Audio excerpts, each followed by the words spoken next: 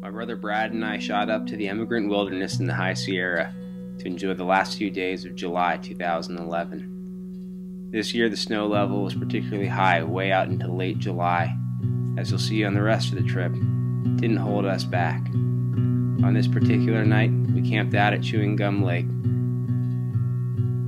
Sister called. You never know what you're going to see when you go up to the Sierras. You just know that you're going to see something beautiful, and you're always going to want to come back.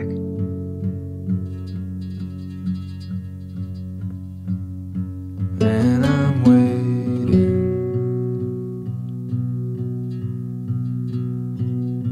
Did you have some?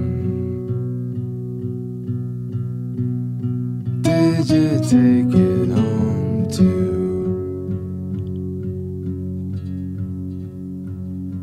Off the avenue.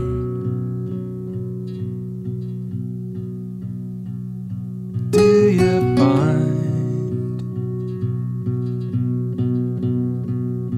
we had less? I was picture happy this morning, and it was a good morning for that mood. I don't know.